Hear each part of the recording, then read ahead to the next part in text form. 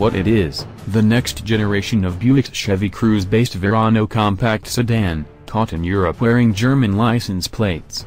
From the looks of this prototype, the next-gen Verano sits behind the next Cruze on the development schedule, as the Chevy has already debuted in its Chinese market form. It's possible that, like the Cruze, the Verano will look different in the Chinese and US markets, and that we've spied the Asian version here.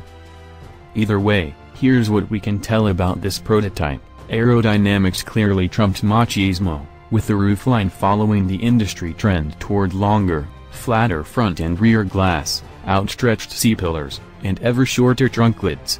The front end is now more sloped, with a low-set grille and headlamps. All lighting elements are placeholders, of course. The rear quarter panels and doors on this prototype adopt Buick's trademark haunch, while the tall rear end is ever so slightly ducktailed and features dual trapezoidal exhaust finishers set inside a dark lower bumper graphic. There are no ventiports visible, but we figure they'll appear on the hood somewhere. We can also see that this vehicle has a dual-pane moonroof, leading us to believe that the feature will probably also be offered on the Cruze. If this is the US market car, we're not fans of what we see at this point. We prefer the current model. Top: 2016 Buick Verano sedan, spy photo.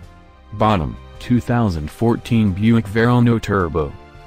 Why it matters: downsizing is still trendy in every automotive segment these days, and given Buick's ongoing brand renaissance, the next Verano has a chance to grab even more near-luxury buyers here and abroad.